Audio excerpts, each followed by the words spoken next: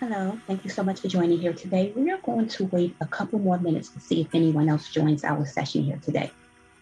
So I ask that we use this time to maybe gather any supplies, maybe some water, something you feel you may need to get started here today. This is going to be our time to simply just relax, go inward, and prepare ourselves for our session here today. Namaste and peace and blessings. I would like to thank you once more for joining me here today in our prenatal study group. We're going to use the next couple of minutes to simply relax and ground ourselves and prepare our bodies for our practice, for our study here today. I ask that we find our bodies in a comfortable seated pose. I am actually sitting in a chair today. So may you find any seat that feels good for you. Maybe you're on a yoga mat. Maybe you're on your bed, maybe you're also in a chair. Whatever you feel as though you need here today in this session, may you find that place as we are using the seated pose to help ground and root our bodies here today. Ensuring that our backs are nice elongated, meaning it is not sunken. We have control of our backs with our shoulders melted downward away from our ears. Our tummies are nice and tight. And maybe we can gaze our eyes down and close our eyes if that feels good for you. As we take a nice deep breath in, exhale. Breathe in deeply. Exhale fully. As we breathe our palms at heart center, coming into a seated prayer, maybe our thumbs are touching our sternum, if that feels good for us. As we gaze our eyes down or close our eyes, may we hang out here in silent meditation for 3 natural breaths.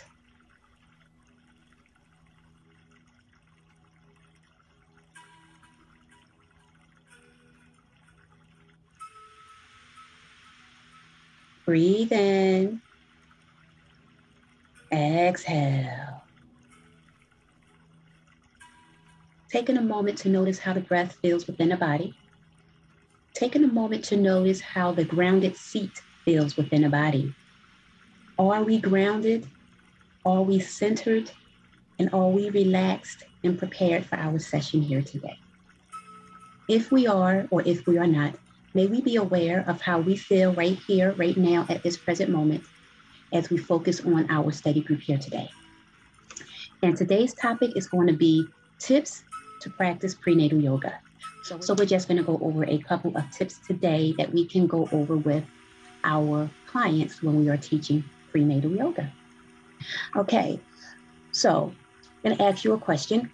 If you had a prenatal mom coming to you, what type of tips will you give the mom if she's coming to you and she's just looking for guidance and she's excited about pregnancy, or maybe she is not? Because keep in mind, everyone isn't excited about being pregnant, but many people are.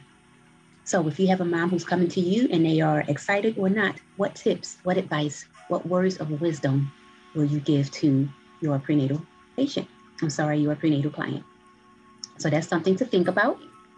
So a lot of moms come to you for prenatal yoga because they are trying to simply find a nice way to center, soothe, and relax their mind and their bodies during their pregnancy. Now, maybe they came to you because of a doctor's order, or maybe they came to you because they have been doing yoga throughout their life and they feel as though yoga during pregnancy is a nice, beautiful bonding experience for mom and baby. There will be many different reasons why you get clients for prenatal yoga.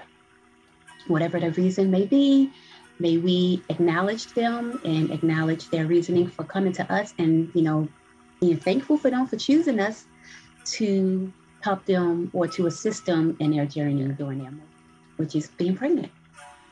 Moms to be. All right. So prenatal yoga has an abundance of benefits to help mom along her pregnancy.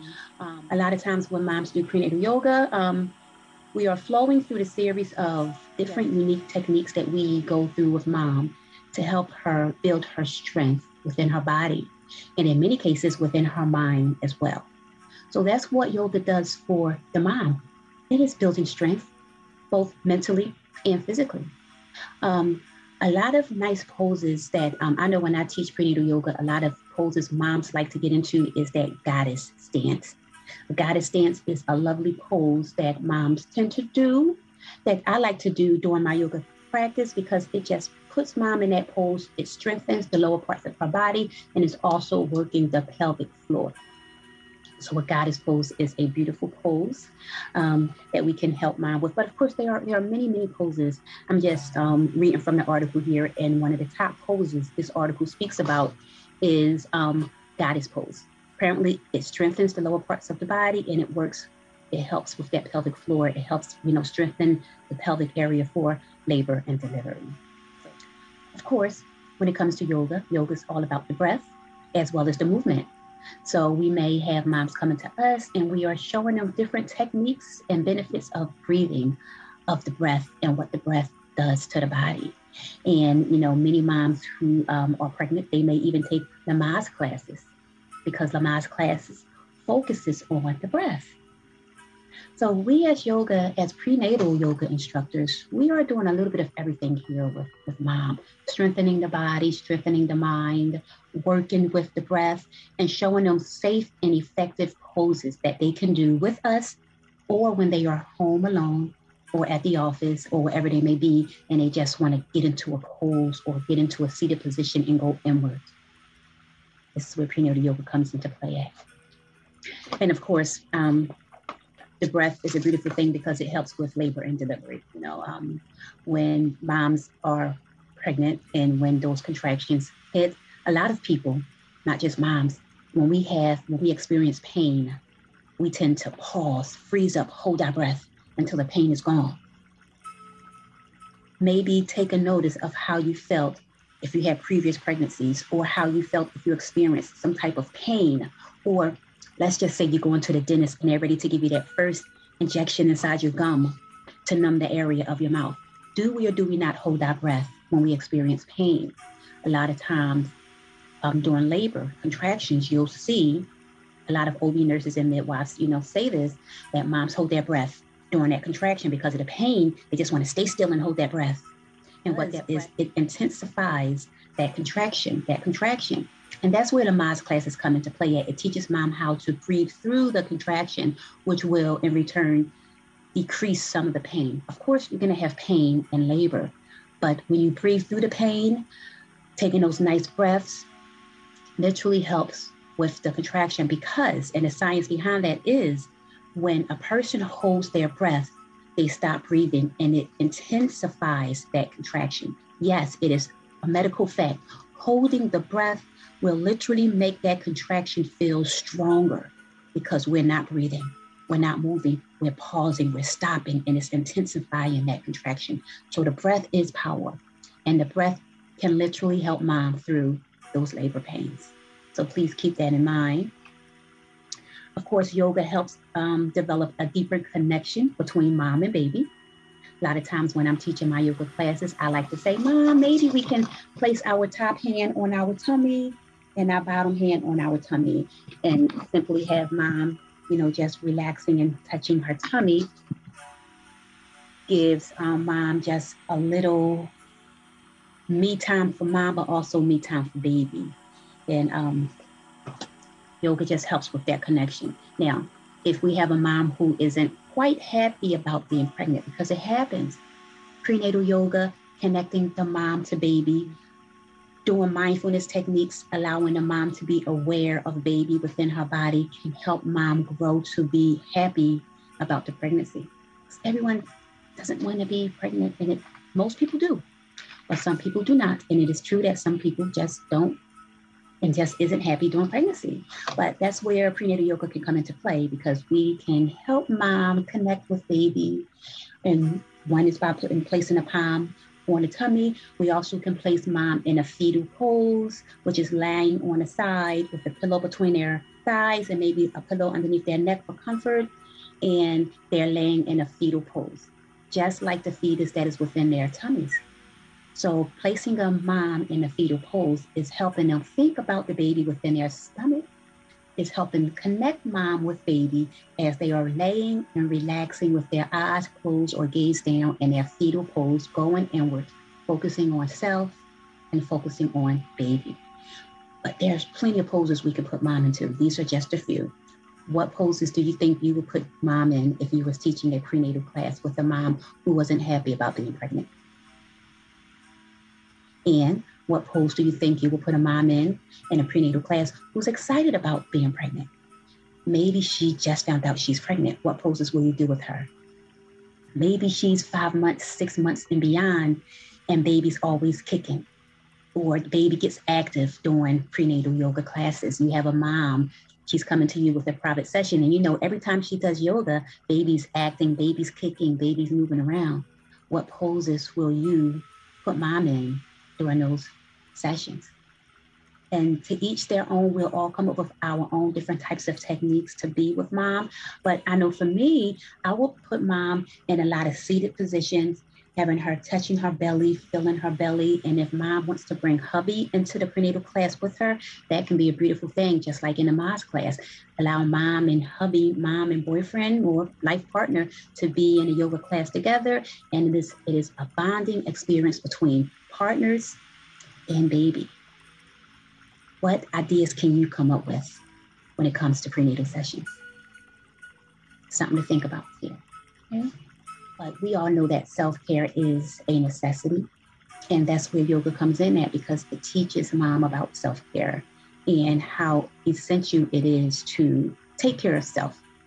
And if we are practicing yoga and we are learning and teaching moms practices and techniques for self-care, in return, once baby arrives, mom may continue to do those practices once baby comes. Because as we know, once baby arrives, moms get super busy. They don't have time for self. They burn themselves out. But a lot of times when they practice self-care and enjoy prenatal yoga, a lot of times they may go into postnatal yoga. They're going to continue, they may continue their relaxation journey, and now they have baby with them. And maybe we can come up with prenatal, postnatal sessions that's having baby laying next to mom. So what ideas, what class designs and sequences could we come up with if we have a postnatal mom? What type of sequences will we develop for mom and baby? See, teaching prenatal yoga, we can come up with any class design that our hearts, minds, and souls desire. Whatever we can become creative with, we can make up a class plan.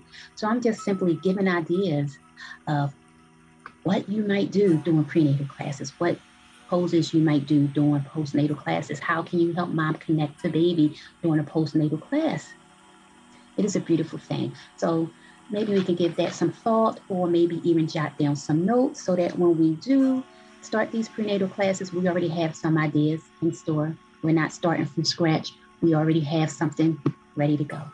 Okay, so and we're going to go over a couple of tips, as I think the name of this article was Tips for Practicing Prenatal Yoga. So we just went over a couple things regarding prenatal yoga, which were also tips. Now this article gave us additional tips. Number one tip is to stay hydrated. And I would like to ask, why do you think staying hydrated is important, is essential? Of course, staying hydrated even when you're not pregnant is essential. But if a person is pregnant, why do you think it is essential that they stay hydrated during your class? Even though they may not be sweating a whole lot, because, you know, we don't want to overwork the body there. We want to place them in poses, but we don't want to overexert the body. So maybe we can take a moment to think about why staying hydrated during yoga, especially when you're pregnant, why is it essential? Something to think about. Maybe write down some notes. Okay.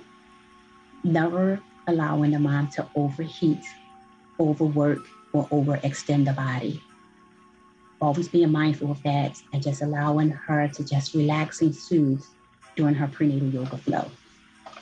And tip number 2, staying off the back. Now, why do you think it's important that moms stay off the back during their pregnancy? Now, yes, of course, when mom is first pregnant, first trimester, they can lay on their backs and, you know, do a whole lot of shavasana poses, reclined positions, maybe when they're first pregnant. But, well, however, when they become second trimester, third trimester, we often tend to avoid putting mom on her back. Now, what do you think the reason, or one of the reasons could be for, why do you think we do that? Yes, taking this time to write down some notes to jot down why it is important to be mindful of the months.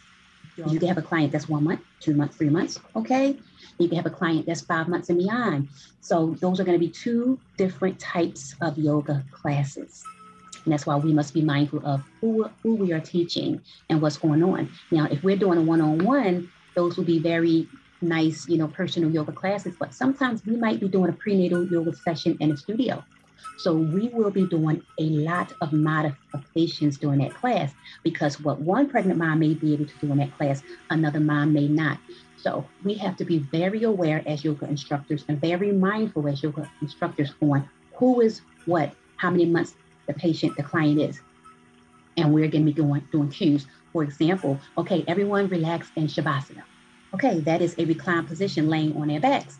However, anyone who is beyond their first trimester, maybe you can roll onto your side and relax in a fetal position. If it feels good, maybe put a pillow behind your back. Just a nice modification. So we just did 2 poses in one breath. We gave one mom the option to go into Shavasana. We gave the other mom the option to go into a fetal pose. Those are just options. And just so you know, prenatal classes are considered to be a specialty class. So prenatal classes tend to pay more than a regular yoga class. So you will be able to charge a little bit more of an increased price when you're doing a specialties prenatal, postnatal class. So yes, staying off of our backs. Why is this so? Why must mom stay off of her back? Okay, this article says your baby's growing weight puts pressure on the vena cava, which is a major vein that brings blood to the heart. So when we get bigger and our tummies get nice and round and big, and we're laying on our backs, that pressure pushes onto that vena cava and it slows the blood flow. Therefore, we want to ensure that we are not putting mom on her back. We are having her relax on her side, maybe in a wide-legged child's pose, puppy pose, any pose you can come up with that isn't having them laying directly flat on their backs. Now, you may see that some prenatal classes will have mom in a reclined position on her backs, but they'll be using props. Props are your friend. They may have their hips slightly elevated. So really, they're not really laying on their back. And with the hips slightly elevated with that pillow, is taking the pressure off of that vena cava. But again, we have to be mindful of what we are doing and how we are teaching these classes as a prenatal yoga instructor. And we have to be mindful that they are doing the poses correctly, because if mom's laying on her back and that vena cava has pressure applied to it and that blood circulating isn't flowing well, it can cause mom to feel dizzy. She may pass out and she may even feel nauseous. So we want to immediately ask them to roll over to their side, put a pillow between their thighs, something underneath their necks, and just have them relax and soothe there for a couple of breaths. Okay. And if mom isn't getting better, then you as the yoga instructor and as the mom will always be mindful of, do I need to call, 911? Do I need to call for help? Never be afraid to call for help if you feel as though that the client needs it. Listen to your intuition. Be aware of your client, how they look when they came in and how they look now. How they were breathing when they came in and how they are breathing now. Are they sweaty now? Do they look like they're becoming pale? These are signs and symptoms that we must be aware of when we're teaching not just prenatal yoga, any classes, but definitely when we're teaching prenatal yoga classes, because at the drop of a dime, one wrong move can cause, things to go chaotic. That's why we must be mindful and aware of and always pay attention to our prenatal students. Okay, so please keep that in mind. So tip number 3, because this is a very hot thing going on right now and everyone's trying to do it. Can I take hot yoga when I'm pregnant? And it's a big debate going on right now, but many doctors are still saying no. Why? Because we don't want the body to overheat. Hot yoga can be dangerous and they are saying no. However, if a mom has been doing yoga for years and she has been doing hot yoga for years, mom may have built up a tolerance for heat. Doctors and midwives still say it's not that safe, so we have to be mindful of this. I will not recommend a mom to take a hot yoga class, but that would be her choice to do it. But I wouldn't recommend it. Of course, some people may still say, I'm going to do it. I love it. And to each their own. Just please follow, advise them to follow, you know, the doctor's orders and listen to their bodies, and definitely stay hydrated, and maybe have some nice cool water with them doing prenatal yoga, doing hot yoga sessions. And drinking the water is good, but also pouring that water on your body during hot yoga if you're going to be pregnant helps cool down the body. See, drinking the water helps you stay hydrated, but pouring that water on your flesh helps soothe and cool the body down a little more. So if you must do hot yoga, which we are not recommending, have nice cold ice water and pour that water on your body. Feel the water relaxing and soothing on your body. Okay, so keeping that in mind. So we're gonna move on from that. Tip number 4, stay balanced. Tip number 4, staying balanced when you're pregnant. And what does that mean? Being mindful of the stance of the pregnant mom. Sometimes the balance gets off when mom's pregnant. Their balance isn't quite what it used to be. So this article speaks about staying balanced, staying aware, being aware of how you feel in the movements that you are in, especially when they get to the bigger months and their tummies get bigger. You may find that the balance just goes off even more. So when we are putting them in standing positions and Tadasanas, maybe we're saying come into a wide-legged Tadasana as opposed to a regular Tadasana, because we want to make sure that they have that stance and that balance, so that if they should get a little dizzy, they have that stance that's going to keep them up and help them to stand nice and strong and solid. We also want to make sure that when we get to those bigger months past that first trimester, we are avoiding abdominal work. So no boat poses or, boat pose variations, wide-legged V's. We want to make sure that we are avoiding those because that is applying pressure onto the tummy and we don't want to cause any Braxton Hicks, okay? So please keep that in mind. No major back bends, for example, camel pose. Now you may see a lot of moms doing camel pose, but maybe they are advanced yogis and their body is just super flexible. But when I teach prenatal yoga class, I may go into a camel prep, which is simply just placing the palms at the lower parts of the back and simply slightly leaning back, and head relaxes between the shoulder blades. But I'm not going to go into that full camel, maybe even a half camel. Again, so that comes with us knowing our clients and knowing what they are capable of and what they can do. If this is my first time having this client and they are new to yoga, I'm not going to put them in a camel pose. I might do a camel prep up until a certain amount of weeks or months, but I am not going to put them into a camel. But to each their own, because I have seen yoga classes with prenatal yoga and they're 8 months in their camel pose and their bellies are sticking up in the air. But that's just something that I won't do because I don't want them, again, because of the stance, to lose their balance and fall over. So I'm always going to err on the side of caution, and just play it safe at all times. But every yoga teacher will have their own. So no abdominal workouts, no back bends, and of course, no deep twists. Now, we're coming into a seated twist. We may can simply slightly twist a little bit and gaze over that shoulder. Switch sides slightly, twist the body, gazing over that opposite shoulder and feeling that twist. But see, this here was kind of a deep twist. See that there? And I kind of did the deep twist because I feel like my body needs it.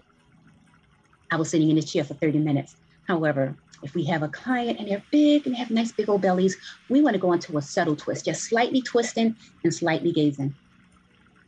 Their bodies, their tummies are barely twisted. They can twist their neck as far as they can, but we don't want to twist that tummy. Just a little twist, gazing over that shoulder. That's it. So we want to keep these things in mind because you're saying it's just a little twist. Yes, it is a little twist, but when you have a big belly and a baby in there, those little twists have a major impact. And of course, especially when a mom gets bigger, there's lack of space in that belly for mom. Speaking of space, you may see that sometimes pregnant moms, they slouch. Oh, they're tired, right? So they want to slouch their bodies and, I'm tired today. And they're slouching. Reminding mom, prenatal classes can remind mom to keep that proper posture, because when we keep our backs up nice and long, we are creating, so we can move this jacket. We can be slouching, see that there? But when we keep our bodies up nice and long, we create that extra space for baby. And that's what we want, because a slouched body takes away from space. A nice elongated spinal cord creates extra space in the tummy for baby. It makes mom feel better. It makes baby feel better. Now, those who are bigger in their months, or if you remember, if you were pregnant before, maybe you're prenatal teaching, and remember how it felt with the rib right under the tummy and baby's foot or whatever. It's like poking underneath there, and we like, oh, my back hurt, and we're bending over and we're not sitting right because we didn't know. That causes more pain. But see, when we teaching prenatal yoga classes, we are reminding them to keep their back straight, shoulders relaxed downward away from the ears. It's creating that extra space in the tummy for baby, and it's also making mom feel much better. So always keeping that spinal cord nice and straight. It also helps decrease some back pain. Yes, it does, because a lot of times back pain comes from not sitting right, not proper posture. But keeping that posture right helps make that spinal cord nice and long. It's working those back muscles. And it's just, just building a strength within the lower backs by having control of your back, which gives you control of your body. So balance is key. Remembering that mom sometimes loses their center of balance. Of course, I want to just add this in real quick. I wrote a note, no inversions. If they're first couple of weeks, maybe if they choose they want to get into inversions and you want to do it with them and you know them, maybe we can go into a wide-legged forward fold, connecting a hand to the ankles. That's an inversion. A dolphin, those are inversions as well. But we don't want to be putting them on an actual headstands. We're going to avoid that during our classes. I don't care if I had you and I know what you can do. You're pregnant now, and sometimes the bodies just don't work the same when you're pregnant. So you're just pregnant, I might put you into a wide-legged forward fold. I might put you into a dolphin or poses that are similar to those, but I'm not gonna be flowing the mom. I'm not gonna be cueing the mom to go into a headstand because I just like to play it safe. If mom wanna do it at her own practice, when she goes home, an experienced yogi will not only do yoga with you, they will also do yoga on their own time as well. Because doing yoga with a professional every day, like a live session, can become expensive because it's not like a gym where you pay $30 a month and get unlimited yoga classes.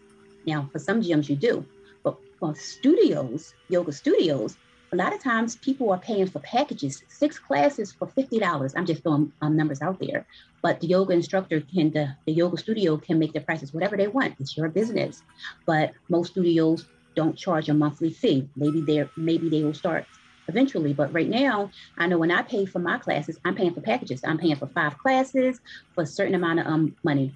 And of course, the classes last for a lifetime as long as the studio's open. I try to stay away from yoga studios that says $59 for 5 classes must be used within 2 months. I don't know.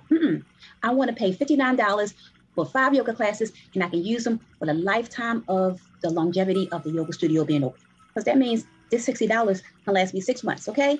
Because I'm going to do my self-practice. And then when I decide I want to go around people, then I'll go to the yoga studios, Because as a yoga instructor, I don't really need to take yoga classes, but I do like to support other studios, right? So I do buy packages. I do support. I do show love. So we just threw that in there, but it's always good to throw extra stuff inside of our yoga practice talks. So, but our point was stay away from deep abdominal twist, back bends, abdominal crunches. We want to be aware of that, and no inversions, because these are things that can cause, issues down the line. So again, safe and sorry. Prenatal yoga helps mom relax, soothe, be mindful of herself as well as baby. It helps mom go inward, and it helps mom simply just prepare her mind and body for birth. Yoga is known to, in many cases, help with anxiety of labor.